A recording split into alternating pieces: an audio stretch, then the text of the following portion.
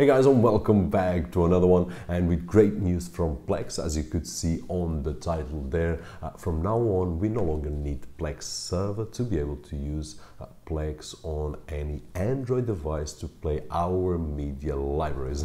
That is great, and I'm talking mostly about movies. Now I just want to share with you what I did test out so far and my opinion, of course. And as you can see on screen, it's easy. Just go to the Google Play Store, install Plex, and once we open Plex on Android, now instead of having just the server page configuration, we have a new tab that it's called the Open Files, and when we click it, the Plex app will search our device and our SD card to see if there's any movie available, and if there is, it will display that movie right over there on screen, as you can see.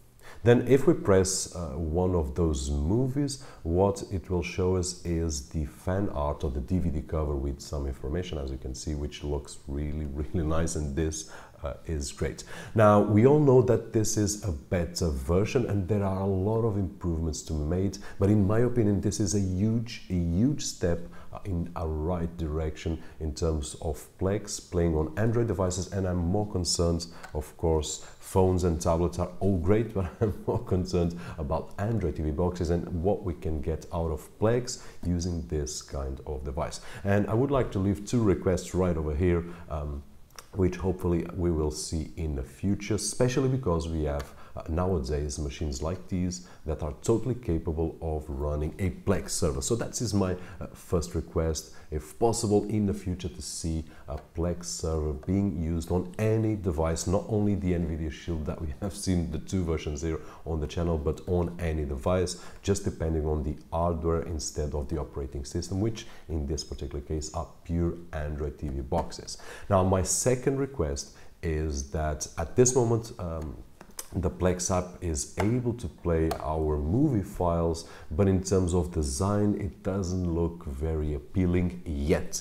What I would like to see there would be more a Plex style in terms of design, but at this moment unfortunately all we get is those thumbnails, which are fine but are not excellent. So that was one of the improvements that we would like to see. At this moment, for us to see the fan art or the DVD cover, we have to press the movie and then we will see the art, but I would love to see it before on the screen that we have all the movies listed. And finally, one other thing that I would love to see, which I honestly believe that would improve a lot the usage of Plex standalone player server, whatever you want to call it, on these machines, would be able to map network drives. Now this is easy on Windows, on Linux and on OS X, but on Android it's not as easy. We need rooted devices and so on and so forth. You can read about it, I'm not going to waste your time here, but I would love to see Plex getting a way of, instead of just running through the local storage and an SD card, also be able to search over the network and mount a drive or a folder so that we can use it from our NAS. Now I know some of you will say, hey Robert, but for that,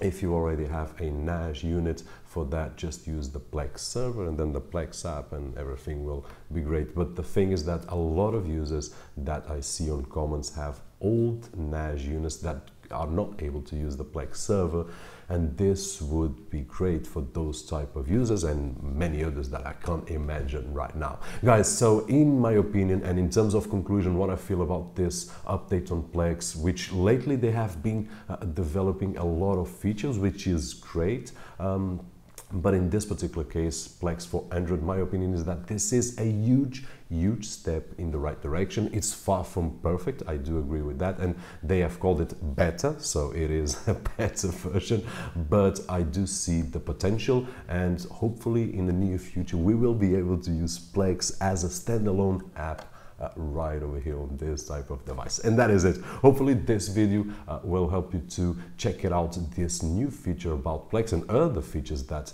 Plex has. My name is Roberto George, and as always, I'll see you on the next one.